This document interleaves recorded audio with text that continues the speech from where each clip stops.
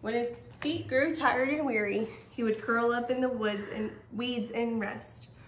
Water from a rain puddle or a mountain stream would quench his thirst and cool his hot, dry throat. Food found along the highway or the offerings from her friendly hand would ease the pangs of hunger. Through the rains, the snows, and the desert heat, he would jog along, never looking back. Some mornings he would be found curled up in front of the porch. The long journey would be over. He would go home. There would be a lot of tail wagging and a few whimpering cries. His warm, moist tongue would caress the hand of his master. All would be forgiven. Once again, the lights would shine in his dog's world. His heart would be happy. After my friend had disappeared in the darkness, I stood and stared at the empty alley. A strange feeling came over me at first. At first, I thought it was lonely or sad, but I realized that wasn't it at all. The feeling was a wonderful one. Although the old hound had no way of knowing it, he had stirred memories of what priceless treasures there were. Memories of my boyhood days in Old KC, baking powder can, and 2 little red hounds. Memories of a wonderful love, unselfish devotion, and death in the saddest form. So isn't it crazy how that one dog in a moment has brought back him so many memories of his life when he was a kid? It's crazy. As I turned to enter my yard, I started to lock the gate. And then I thought, no, I'll leave it open. He might come back. So do you think deep down he wanted him to come back? Yes. Yeah. For sure, 100%. I was about halfway to the house when a cool breeze drifted down from the rugged Tetons. It had a bite in it and a goose pimples jumped out of my skin. I stopped at the woodshed and picked up several sticks of wood.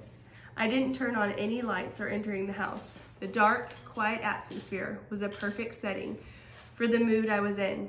I built a fire in the fireplace and pulled up my favorite rocker. As I sat there in the silence, the fire grew larger. It crackled and popped.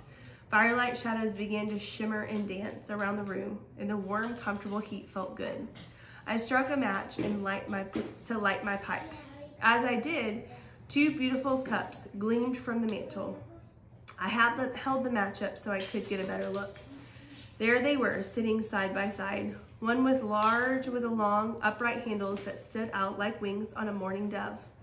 The highly polished surface gleamed and glistened with a golden sheen. The other was smaller and made of silver.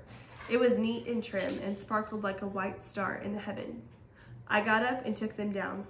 There was a story in those cups, a story that went back more than half a century. As I caressed the smooth surfaces, my mind drifted back through the years, back to my boyhood days. How wonderful the memories were. Piece by piece, the story unfolded. So it sounds like maybe there's some stuff in his childhood that he didn't deal with, maybe, and this is really helping him bring that out and relive it. So I'm very curious to see what happens. So you did really good with the comprehension, and you can tell like the guy wants his dog.